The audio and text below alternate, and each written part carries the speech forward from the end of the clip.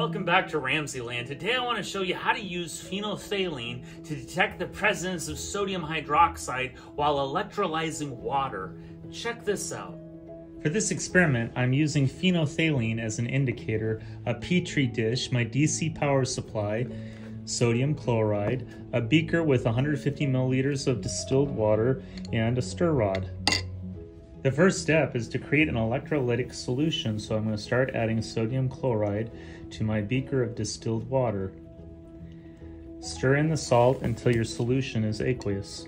Once your solution is aqueous, add a few drops of phenolphthalein, which only turns color in the presence of a base. So in the presence of an acid or pH neutral, it's clear. So you can see that right now, we have pH neutral in our saltwater solution. Check out what happens when we electrolyze this solution. You might be surprised. While your power supply is turned off, add your electrolytic solution to the petri dish such that the solution touches both electrodes that are connected to each side of the dish.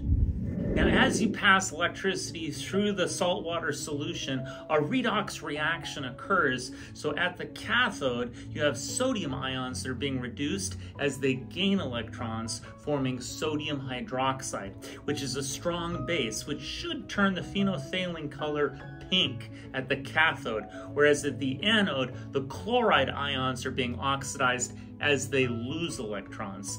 Check it out. Okay, and now it's time to turn on our power supply. Look for that color change at the cathode. There it is. You can definitely see this turning pink at one side. That's where your sodium hydroxide is forming. Look at that.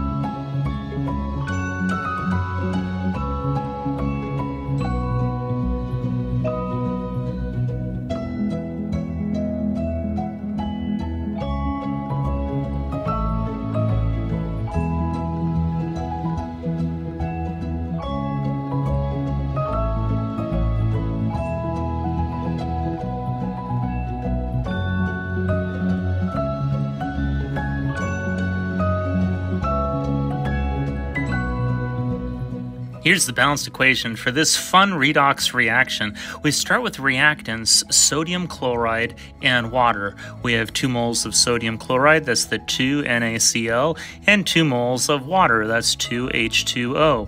When electricity passes through that solution, it creates the products chlorine, hydrogen, and sodium hydroxide. We have 1 mole of the diatomic molecule of chlorine gas, that's Cl2. We have 1 mole of the diatomic molecule of hydrogen gas, that's H2. And we have 2 moles of sodium hydroxides, that's the 2NaOH. This is a reduction oxidation reaction because at the cathode, sodium is being reduced as it gains electrons, forming sodium hydroxide, whereas at the anode, the chloride ion is losing electrons as it becomes oxidized, forming chlorine gas. I hope you enjoyed today's edition of RamZland, and I'll see you next time. If you enjoyed this presentation, be sure to remember to like and subscribe.